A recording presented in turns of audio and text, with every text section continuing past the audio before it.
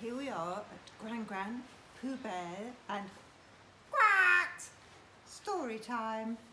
And today we're going to do Farmer Duck again, because I hear it's quite a favourite. Farmer Duck. Miss Ashford.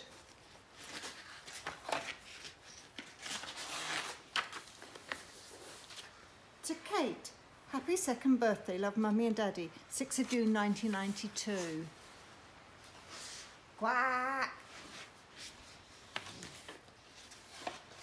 Not yet, not yet. There was once a duck, quack, who had the bad luck to live with a lazy old farmer. The duck, quack, not yet, did all the work whilst the farmer stayed all day in bed. That's right, Pooh. You can be the farmer if you like.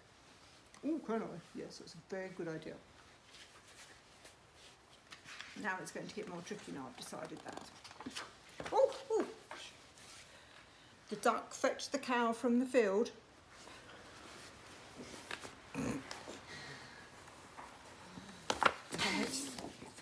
I should have thought this through. Hang on. How goes the work? Asked the farmer. Quack! Answered the duck. I need a third pair of hands.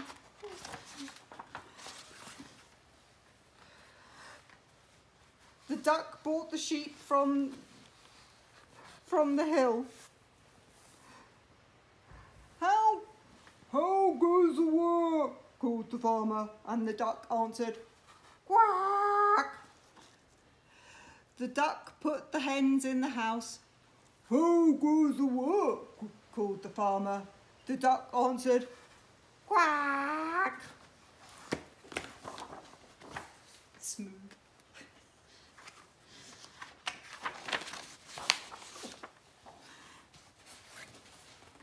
You're very helpful to be duck today. Quack. The farmer got fat.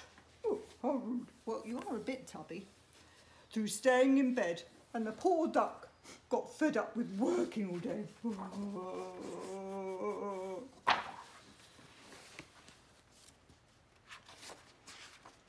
think it doesn't help if you are quite this fat, you know, Pooh. That's what the matter is.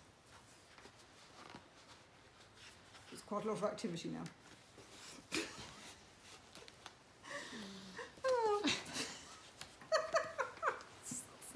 The best laid plans of mice and men. How goes the work? Quack! How goes the work? Quack! How goes the work? Quack! Ironing. How goes the work? Quack! More ironing. Maybe he was doing something else just now. I was. Oh, blimey. How goes the work? Quack! Picking apples. How goes the work? Quack! The poor duck was sleeping and weeping and tired. Oh, yes, we all know that.